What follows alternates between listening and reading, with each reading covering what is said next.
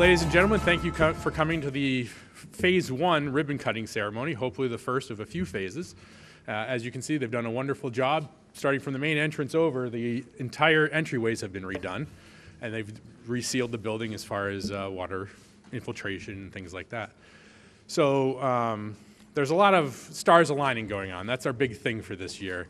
A little thing that I'd like to mention today is we have the Wellington Ukulele Orchestra here today from New Zealand, and the original architect of the building, Frank Leary's grandchildren are from New Zealand. We got a phone call a couple months ago. We're going to be here January 11th, and there they are right over there, the grandchildren of the original architect. And then, of course, we threw them under a bus, said, hey, come to the ribbon cutting ceremony. So there are a lot of people to thank, and so I'd like to introduce Mayor Mitchell to continue thanking. Thanks. Thank you. Thank you, everybody. Welcome. This is a lot of fun. I mean, in law school, if you went to law school like me, and I hate to admit that I did, but one of the few things I remember from law school was a Latin term called res ipsa loquitur, which loosely translated means the thing speaks for itself. And we're here today to really celebrate something that really proclaims itself. I mean, this is a fantastic renovation of one of our most important civic buildings, one of the most important civic buildings in Greater New Bedford, in fact, the whole state.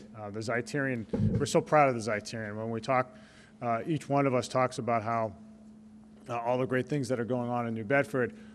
Inevitably, the Zeiterion is part of that discussion, because this is a place where we get to have big city offerings in a city that is one of the most the richest culturally, one of the most rich cultural cities in the United States. We often like to remind people of the density of artists in New Bedford. According to the Atlantic Monthly, New Bedford has the 7th highest per capita number of artists of any city in the United States.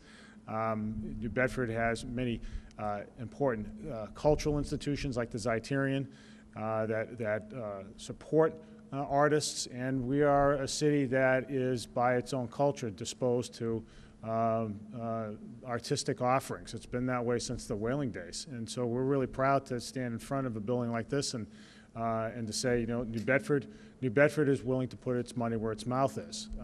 You know, we have many demands as a city on our city government in this day and age.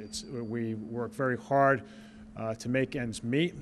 It's just the way things are in urban America right now. We do a very good job managing the city's money. Thank you very much. But managing money also means picking priorities.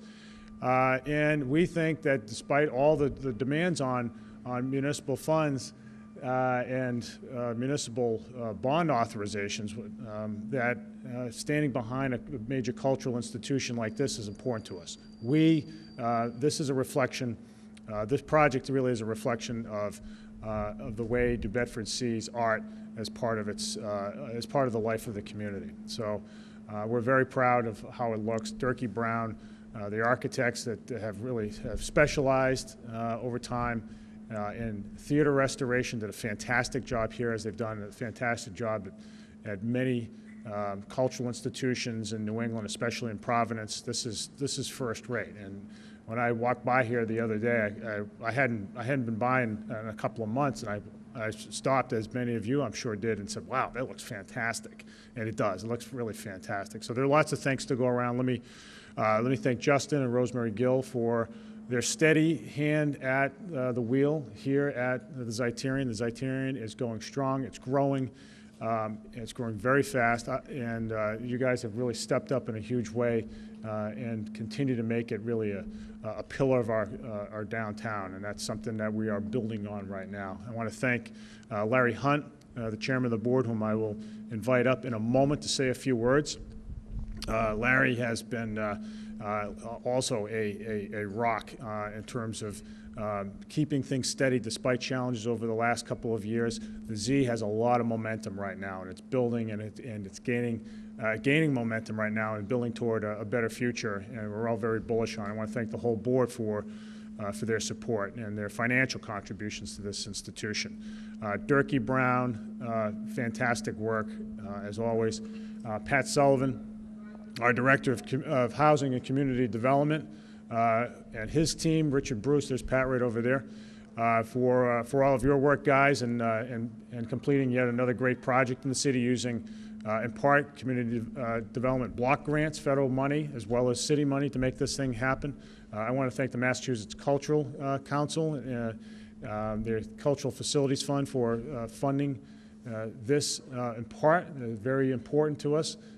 We've gotten great support from the state. We're looking for more, of course. We'll take more anytime, but we want to thank you for that.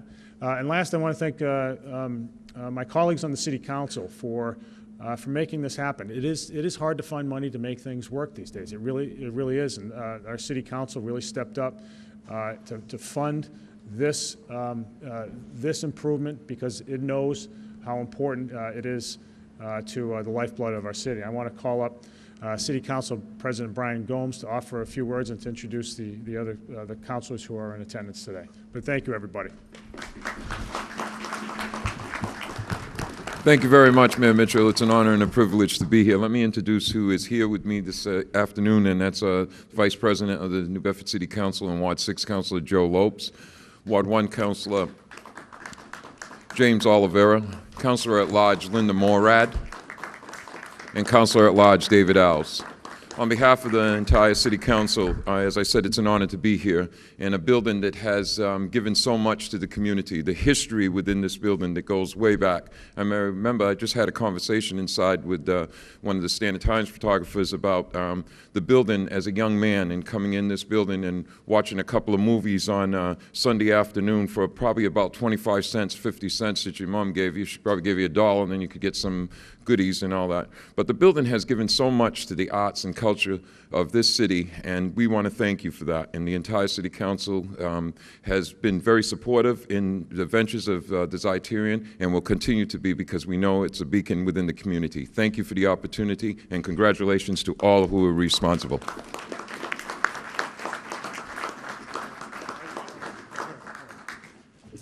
At this time, I'd like to also introduce Larry Hunt, current president of the board. Thank you. Thank you all very much. It's always hard to follow good speakers, so if I'm short, you're welcome. On behalf of the board, many members who are here today, I just wanted to say, thank you and how wonderful this is. The Z is a beautiful building inside and out, and now this facade is showing that. The things that the Z does on the inside are wonderful, but they pale in comparison to the things that the Z does on the outside.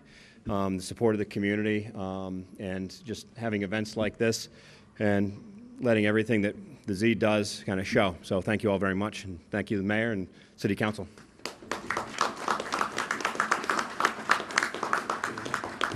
right, you ready for the big scissors? And now we're going to do the ribbon cutting. All right. These are insufficient. We need something bigger. All right, you guys want to get on the other side?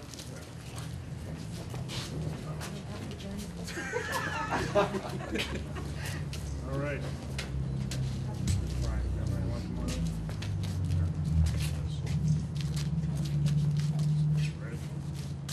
All right, on the count of 3.